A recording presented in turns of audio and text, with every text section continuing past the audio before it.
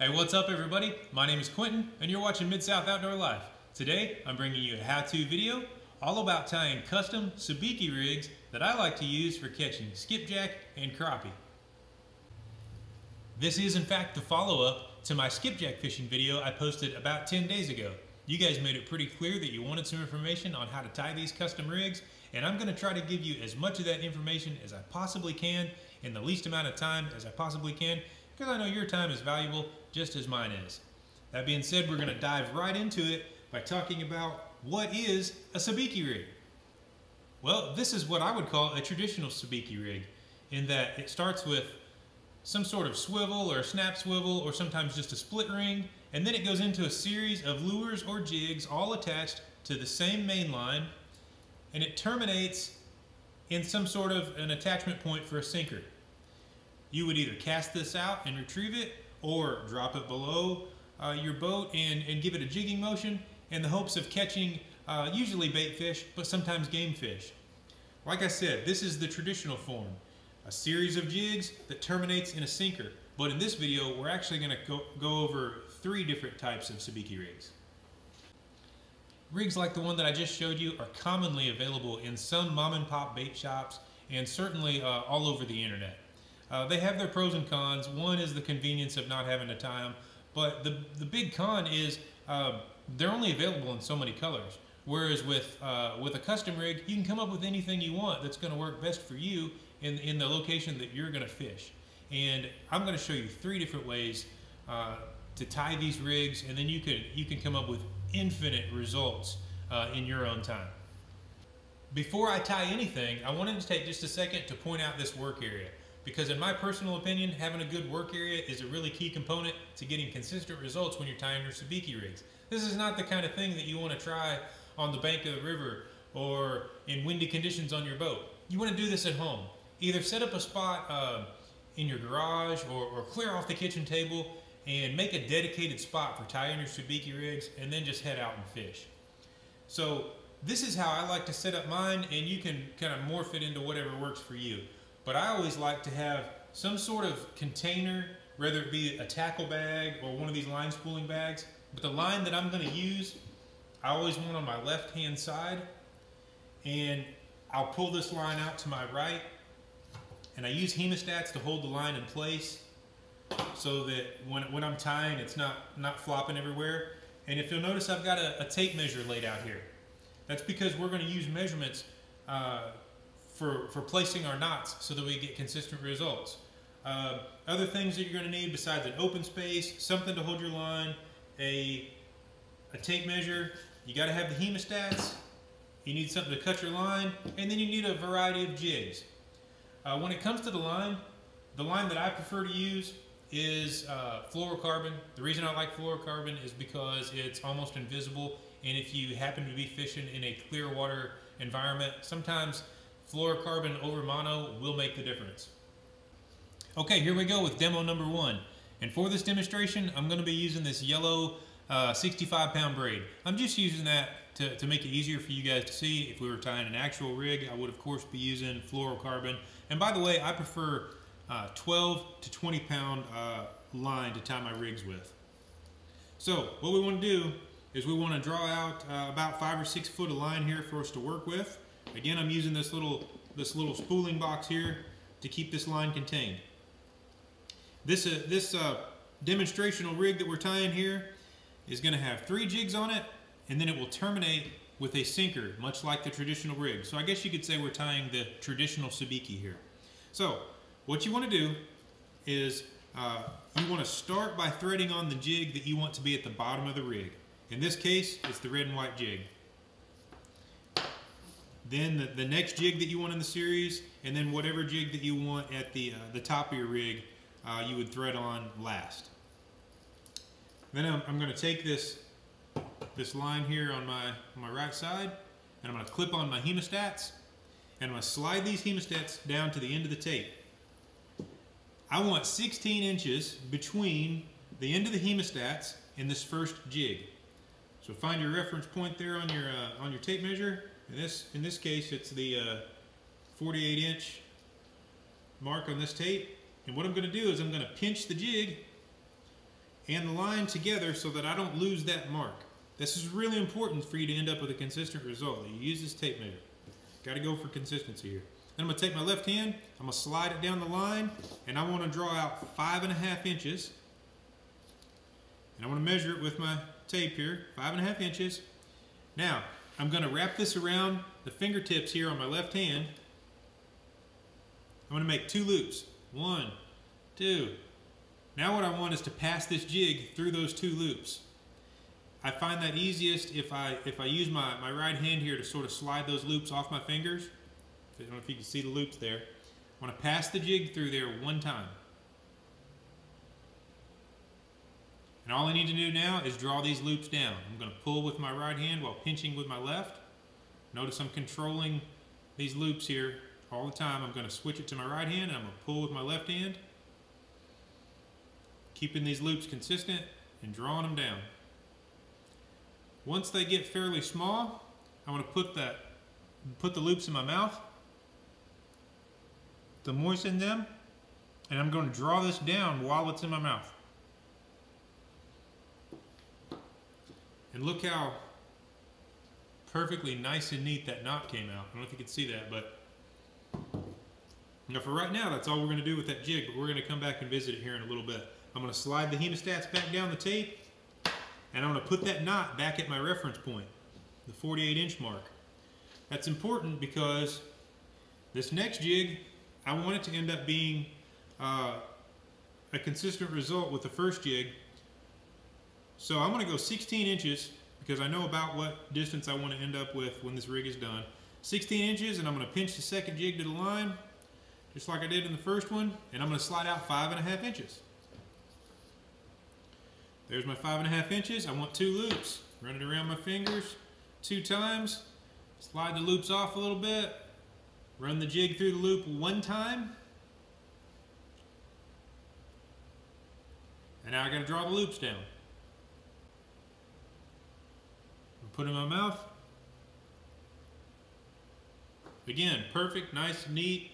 It never got hot, therefore it didn't get weak. Remember, when you're doing this with 12-pound line, you got to do everything you can to keep the integrity of the line at that knot, so that you can catch dozens and dozens of fish, or maybe even 100 fish without that knot giving up on you. Now I'm going to put this back at the reference point because once again I want 16 inches before my next jig. Our final result, by the way, is not going to be 16 inches. I'll show you that in a minute, but we want to put our knots starting at 16 inches. You guys can play with that and get the result that you want. You might end up using 15 inches or 14 inches to get the result you want, as long as you're consistent. That's what's important.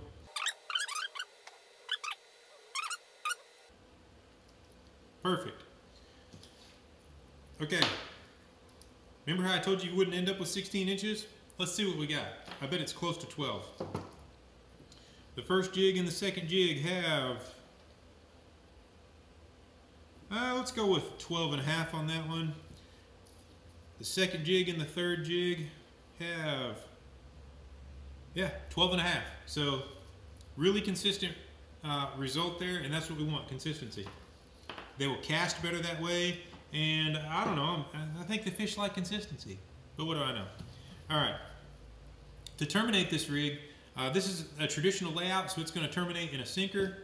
I'm going to give it like 12 inches before my sinker here. I'm just going to cut this off. And now all I've got to do is use my preferred knot. On fluorocarbon, I like a polymer. So I would just put a snap swivel here and tie it up with a polymer knot. And now I can attach whatever weight of sinker that I feel I'm going to need to fish at the depth that I want to fish at. And at the top end of this rig, I'm not going to use a snap swivel. I'm actually going to use just a swivel. A small one, like a number 7 would be good. I never go bigger than that. And sometimes I'll use the really, really tiny ones from Spro. So yeah, just a polymer knot right here to end up with a swivel on the end. And the reason that I do it that way, let's see if I've got, this is one of my skipjack rigs here. I've got a snap swivel here. And the reason I like to have a snap swivel on the end of my main line is because with skipjack, or crappie for that matter, they're really finicky on color. And you never know what color they're going to be hitting on until you get there. I like to be able to change rigs really quickly to find out what color they're going to hit on. So now, there's one more thing that we need to do to really finalize this rig. You may have noticed that the dropper loops to these jigs, they are in fact a loop. And that can give you an additional tangle or an additional issue. And one thing that I've found that helps to deal with that loop is I like to put a knot in this loop really close to the jig, because that'll keep the jig from sliding up the loop like that. So what I'll do is I'll just draw it down with my fingers there and just do a basic overhand knot, and then just sort of work the loop back toward the jig head so that the knot ends up right at the jig head. Now the jig head cannot slide up the loop, and you're going to get far less tangles when you go this route. Keep in mind, we're working with tiny fluorocarbon that's nearly invisible underwater. So this double line and that knot right there, it's not going to bother the fish. That's a big reason to use fluorocarbon over mono. Now that's the basic layout of this Sabiki rig, guys, but stick around to the end of the video, because I'm going to give you some additional tips that can really make a big difference on the results that you get when you're fishing for skipjack or crappie, either one. So what do we do with this rig now that it's done? We're going to throw it in the tackle box? I think not. We're going to tie it to the pole and hope that it doesn't get tangled in everything in sight on the way to the fishing hole? I think not. We got to store it. One way to do that is these things, the rig wrap boxes. Now, these are the bigger rig wraps. Some people will store their Sabikis in these smaller orange ones. Not me. I like these bigger pink ones. I'll fill up a whole box, by the way, with rigs. This is the Rig Pack 60. And I'll take a bunch of Sabikis fishing with me. I like to have that variety. But you know, these are laid out for you to be able to store your lures in here. You can kind of experiment with, you know, which way you like to wrap these, what works best for you. That's the neat thing about them. They can be used a variety of different ways. Just find one that works for you. And what I really like to do is leave the swivel. I didn't put a swivel on here, but you know, I told you about it. I like to leave the swivel hanging out the end of the box, because what I can do is I can now attach the swivel to this snap swivel before I ever open this box. And when I open it, I can just sort of unwind it and, you know, work it all the way down to the end of the rig, and it's tied up and ready to go. It's not going to get wrapped up and everything. As I'm telling you, when you got 3 to 6 hooks and these little bitty light jigs flopping all over the place out in the wind, you're going to get some tangles if you don't put some thought into this. Okay, so I've showed you the demonstration version of a traditional Sabiki rig, and now it's time to get serious and show you a full custom rig. The rig I consider to be the secret weapon. The rig that is my favorite thing to throw when I'm targeting skipjack. It does not terminate in a sinker like the rig that I just showed you, so the knot structure will be slightly different. It terminates in a 1/4 ounce jig. Color might vary, but this is a custom colored 1/4 ounce jig from Shamalure. You cannot buy these in stores. You have to get them straight from Shamalure. You can look them up on Facebook. I'm going to put that down here. And by the way, in case you're asking yourself by the time this is over, is this guy promoting Shamalure? Yep, I sure am, because they're freaking awesome jigs. I'm not promoting them because they give me stuff or because they sponsor me. It's because they truly have a better jig. These are powder coated jig heads. These are hand tied. You can get any color you want. The durability is off the charts. I have Shamalure jigs that I've literally used for over a year and the paint is still perfect. Whereas if you go with something like these are Bass Pro Marabou jigs, which by the way, you probably can't even see that in that light. Those can be quite effective, but they're junk. The paint will be gone off these in maybe a dozen to 2 dozen skipjack. They'll be torn to shreds in an hour or two. these will last and last and last as long as you don't snag them on the bottom. Let's get going with tying it. So the layout of this is, like I said, it's going to terminate in this really awesome purple and gold 1/4 ounce jig. It's going to go to this, I don't know the name of it, this is new from them. Little double bug-eyed thing there in a silver and gold. Then going to the same color as this that we terminate with, but it's a much smaller size. This is 1/32 ounce. And then back to one of these double bug-eye silver and gold. This is an awesome combination, guys. You got to try it. Shamalure, Facebook. So let's lay it out. We're gonna roll out our 12-pound fluoro, and we're gonna thread on the jig that we want to terminate with.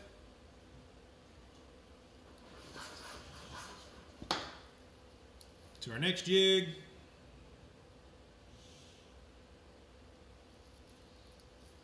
Remember, I promised you guys I was going to show you 3 different layouts or 3 different versions. And this is the second one. The first one was the traditional one that terminates in a sinker. This one is going to terminate in a jig. Alright, so I got my order correct. All my jigs are on there. Slide them over to the left. Clip on my hemostats. Slide them down to the end. Take my first jig. Slide it down to my 16-inch reference. Pinch the jig in the line. 5.5 inches. 2 loops. Pass the jig through. Work the loops down. Put it in your mouth. Draw it down. Nice and neat. Now we're going to repeat the same process 2 more times. And then the final jig is going to be different, because remember, we're going to terminate this one in a jig. So here we go. Get a 16-inch reference. 5.5 inches. 2 loops. Pass the jig through. Work the loops down. Okay, our first 3 jigs are tied, and now we're going to terminate the rig with our final jig. Here's where it's going to be different. We're not going to go to the same reference measurement that we did for the other 3 jigs. I like to shorten it by about 2 3/4 inches. So rather than a 16-inch reference, we're going to take off about 2 3/4 inch. I'll show you why here in just a moment. Then do the same thing. Pinch the line and slide out. This time, instead of 5.5 inches, slide out 6 inches. These measurements are very important. Make your 2 loops, but instead of passing the jig through 1 time, pass it through the loops twice. That's important. That'll make this final knot more durable, ensuring that it won't come apart. Remember, we're going to snip off the end of this. It's not going to go to a sinker, so we got to make sure this knot is nice and durable, because we're going to be putting on a whole lot of pissed off skipjack and crappie that would love for this knot to come apart so they can get away. Moisten it and draw it down. Snip off the tag end. Now, why did we change our measurement from 16 inches?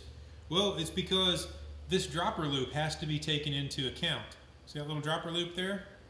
So let's check a measurement and see how far apart our jigs actually are. Let's see. From our first jig to our second jig, let's say that's 12 1/4. Our second jig and our third jig, that's 12 1/4, maybe 12 3/8. Now our bottom jig to our third jig, 12 1/4. So that 2 3/4 inch change that we made there on the end allowed us to come up with a consistently spaced pattern. What's left? Well, we've got to add our knots right next to our jig heads. Let me do that real quick.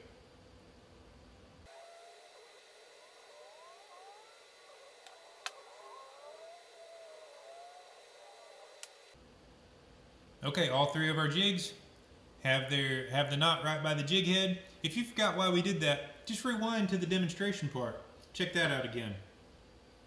Last but not least, we got to put a swivel on the top of our rig so that we've got a good attachment point for connecting to our main line. This is fluoro, so I'm going to use a polymer knot. Always, always, always use saliva to tighten that down. So there it is, a completed, fully custom Sabiki rig ready to go out and wreak havoc. All that's left now is to attach it to our main line or to store it in our box and tie another one.